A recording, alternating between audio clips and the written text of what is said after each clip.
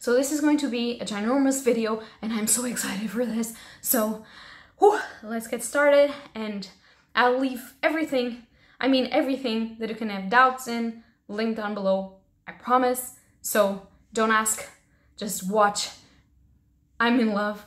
Am I panicking? I'm panicking. This August is going to be rough as shit and I am going to absolutely love it. Hello beautiful bookworms, my name is Katarina and welcome to my channel. And although today I'm not in blue, sadly, because I can't right now, I am filming my N.E.W.Ts TBR for August 2019. And if you don't know what the N.E.W.Ts are, it's all linked down below. It's a readathon, has to do with Harry Potter. It was created by G from Book Roast, and this is my Ravenclawish TBR in order to reach the position of alchemist.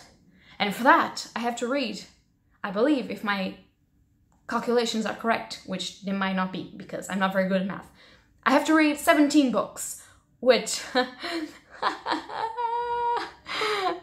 you tell that I'm stressing out? I'm stressing out.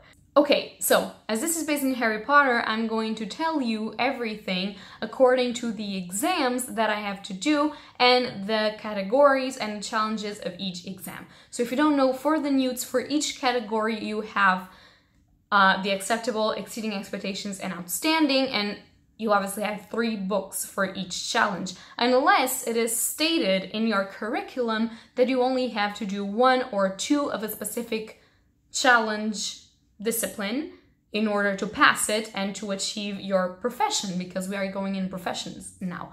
So basically what I need for my N.E.W.Ts to be an alchemist, I will show you because I have everything here and you cannot see it, but I don't care. So first of all, I need an O in ancient ruins. Second of all, I need an O in arithmancy. Then I need an O in herbology. Then an O in potions, and then an O in transfigurations, and finally an E in astronomy. So I have to read 3 books for 5 disciplines and 2 books for another. So yeah, that's a lot of books. There's a lot of books. Okay, so we're going in order, and I'm going to leave for the end the only discipline which I only have to read 2 books. The other ones that I'll be telling you, I'll have to read 3 books, and the difficulty of this challenge is that I have to read the book that I list for acceptable first, then the one for exceeding expectations, and then the one for outstanding, which, that's going to be problematic, but we can do it. We are going to be alchemists, everyone. I'm a Ravenclaw, I can do it, I am wise, I am fearless, no, that's Gryffindor. Okay, I am wise, I'm smart, I'm really afraid. Oh, this is going to be great. Okay, so for the first prompt, ancient runes. For acceptable, there's a rune of partnership, which I don't know how to pronounce. He was? I don't know. But the prompt for that one is a book recommended by a friend. In this case, I decided to choose a book that my boyfriend recommended me. Obviously, he's my boyfriend, he's also my friend, so let's just pretend that that's the thing. And he actually got me and recommended me to read Yeah by Guilherme Petrarca. This, I don't really know very well what this is about, but I think it's basically about this little dude, and the only thing that he can say is yeah, and he's in a cursed land, and he has to embark on a long voyage over land and sea to find the famous witch who can help him defeat the colorless king.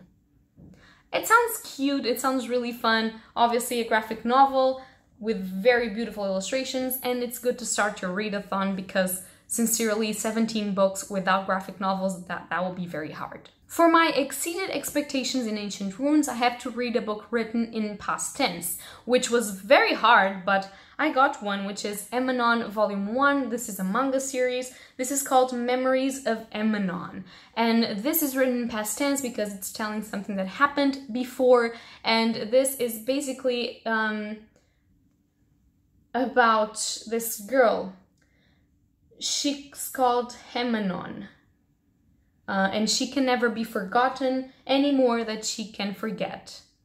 I don't know what that means. This is in the year 1967, and there's a young Japanese man. I don't know if there's going to be a romance. I don't know if this is historical. I don't know anything about this, but the art of this is so beautiful, and I really want to read it because it says a new manga series begins from the artist of the Eisner-nominated Wandering Island, Kenji Tsuruta, and the winner of the Neon Sci-Fi Taisho Award, author Chenji Kajio.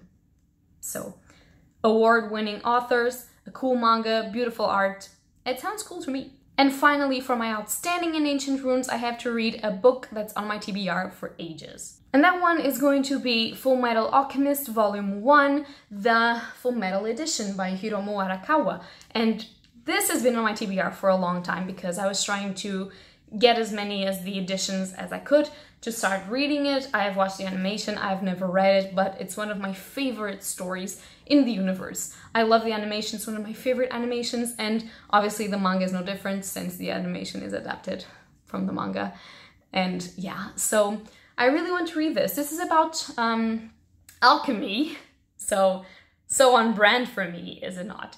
And this is basically about two brothers. They try to use alchemy to resurrect their mother, and because that's taboo and you can never do it, this brother loses an arm and a leg, and the other brother loses his entire body, and he has to be stuck in a suit of armor. And so they decide to use alchemy and all of their knowledge to be military and to understand where they can find the Philosopher's Stone in order to get their bodies back to normal. And it's very interesting. If you know anything about alchemy, it's the thing that you have to read. And I really enjoy the show, and I really want to read the manga, especially with all of these good paper and all of this floppy, beautiful, this edition. Okay, I love it. Then for arithmancy, for acceptable, I have to read a book that ends on an even page number, which I, for that, chose Children of the Whales Volume 10 by Habi Umeda, which ends on page 188. Yes, I went to check. Yes, I did it. It's another manga. Are you proud of me? I am. And this is basically the story of these people that live in this island, and they don't know why they're there, and the island functions as a sand boat that goes across the ocean. And one day they are attacked by the government, and they don't know how and why, and they start to find out something about their past. This is a fantasy novel, there's a magic system in here, it's very interesting. I don't want to say a lot about this because I've talked about this a lot in my channel, and it's one of my favorite manga series, and I do feel like you should get onto this and read this by yourself. This has a lot of Ghibli sensations. If you like Ghibli movies, this will be a very beautiful manga series for you to read, although it's already on volume 10, so it's sort of a commitment, but they're very short and they are beautiful. So yeah. For the next challenge, Exceeding Expectations for arithmancy, it has read a standalone, and for that one I'm going to be reading Frankenstein by Mary Shelley. This is a very, very small book. It is a classic, it is a standalone, and I cannot wait to dive into Frankenstein because this is a gothic classic, and I love gothic, I love classics, and I have never read Frankenstein, which is really, really a crime and I should be punished. So I got this and I figured that maybe on the beach or something with a juice or something like that, I could read this and I would love it, probably. The next challenge, The Outstanding, is a book longer than 350 pages. And for that one, I'm going to be reading another manga, shocking, and that is 5 centimeters per second. And this one has, if I can see it, 462 pages, so it does the drill. Spoilers for my book haul. This is a book that I got this month, July, and I'm very excited to read it. I don't know a lot about it, but it's about relationships. It's about how people get together and then they get apart, and I'm going to cry, and it's going to be beautiful, and I want to read it. My next challenge is herbology, and to get an acceptable, I need to read a mandrake, something with green on the cover, because I don't really have audiobooks, which you were supposed to read an audiobook, but G said that if you don't have audiobooks, you could read something with green on the cover, so I went with that one. And for that one, I am reading Swamp Thing, Volume 1 by Alan Moore. This is a very known series.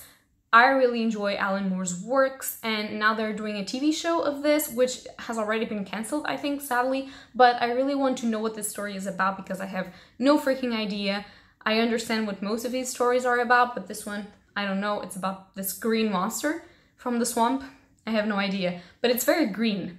absolutely green, so it kind of works. Then for exceeding expectations, you have to read a book between 350 and 390 pages. And for that one, I chose One Dark Throne by Kendara Blake, my first full-length book of this readathon, which I really have to read. This is the Portuguese edition. I have read Three Dark Crowns in the beginning of the year, last year. I'm not sure, but it wasn't one of the best surprises of that period of time when I read it. I really enjoyed it and I really want to know how it goes on. I'm trying so very hard not to be spoiled, so I kind of have to get into this since the fourth and final book in English is already out and there's only 2 in Portuguese, which is very sad, but I love the covers and I really have to read this. So this has 362 pages, which is in between 350 and 390, so it's perfect. And for outstanding for herbology, I have to read a book with a flower on the cover. And for that one, I chose The Promised Neverland Volume 9. And you can say, where is the freaking flower? And I would say, in the back cover. No one told you that it had to be in the front cover, did they? So yeah, it's in the back cover. Don't come at me, I literally have no more books that I can read for this challenge, okay? Don't come at me. Next, I have The Course of Potions, and for that one, for acceptable, I have to read a book that is one of my friends or one of my known people favorite books, and that is Polyjuice Potion. And for that one, I chose Full Metal Alchemist Volume 2, the Full Metal edition. I always want to tell it's the Alchemist edition because, you know, for some reason. But I know that this is one of a lot of people that I follow here on BookTube favorite manga series and favorite animation series. I know it's one of my favorite, and it's one of my boyfriend's favorite series as well, so I'm counting him as well. And it's one of some of our friends' favorite series, so it's a lot of people's favorite series, okay? So I want to read it. You got a problem with that? I hope not.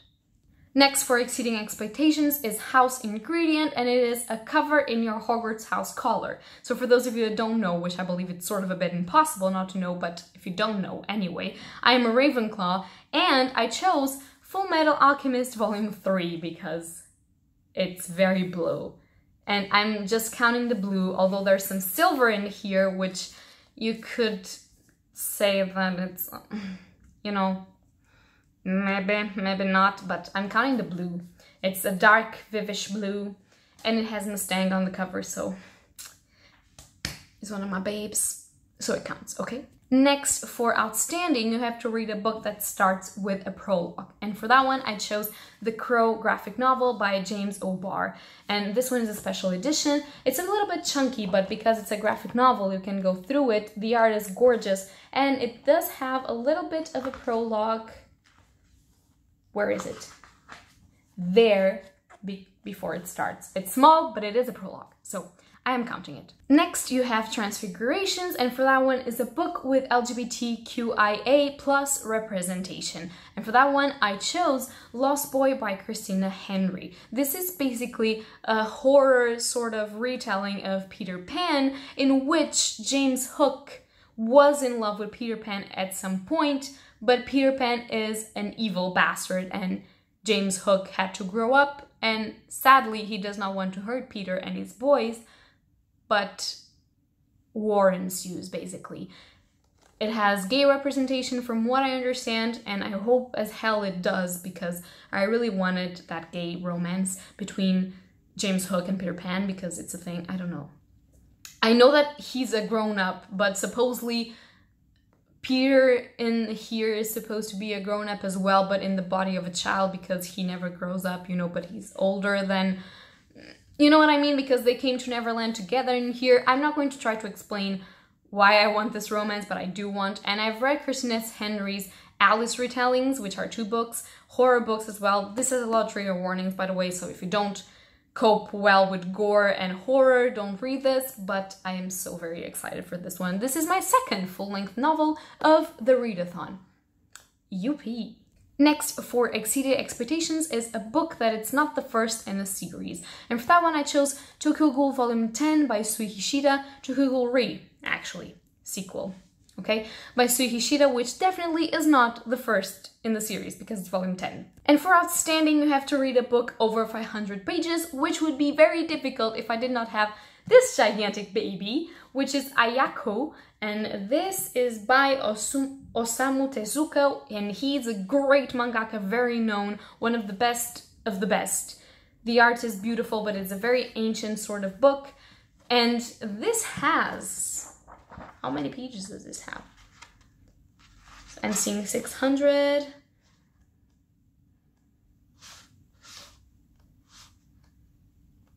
699! Rolling! This is going to be hard to read, actually. It has a lot of historical themes in Japan, and I think I'm going to like it very much. Now for astronomy, which is the only one where I only have to read 2 books, The Acceptable and The Exceeded Expectations, to actually pass my course. And for Acceptable, I have to read a book with the moon on the cover or anywhere in the title. And for that one, I chose The House with the Chicken Legs by Sophie Anderson, because thank the Lord, there's a moon in here, because there's not a single book in my shelf that has a moon, except for Night Circus, which I already read, so it could not be. Thank the Lord. And this is a middle grade one. It's a full-length novel again, but it's only the 4th. I haven't counted Frankenstein as a full-length novel because it's so small. Okay, forgive me. It's only the 4th one that I'm reading, and because it's middle grade, I think I'm going to get through it very fast, and it's very small, so we're okay. And then for the last challenge, Exceeding Expectations, a book with the word night in the title or in the series name. And for that one, I had to actually steal from my boyfriend's collection because I had none. And that is Nightmares and Fairy Tales. This is a comic series. I have here all the 23, you can't see it, but okay, all the 23 issues that comprise this collection. And because I don't want you saying a comic only has 22 pages, it's not fair if you read a comic for a readathon, I am going to read all the 23 volumes and shut you up. Yeah. And I think that this is about this doll called Annabelle. That's a familiar name, isn't it? But okay. But this came before, I believe. And basically it's about how all of the owners of that doll have been very unlucky. It's a gothic, sort of nightmarish, fairy tale-ish kind of story, and I cannot wait to read it. So that's going to be all for my N.E.W.Ts TBR. In the comments down below, tell me please if you are participating. I hope that you guys enjoyed this video. If you like it, leave a like or subscribe. And please, please, please tell me what you're going to read for the N.E.W.Ts, which course you want to take, which profession you want to do, and which one of the challenges you like most. If you want, just converse with me. I love talking with people. So that's going to be all for today, and happy readings to you all. Bye!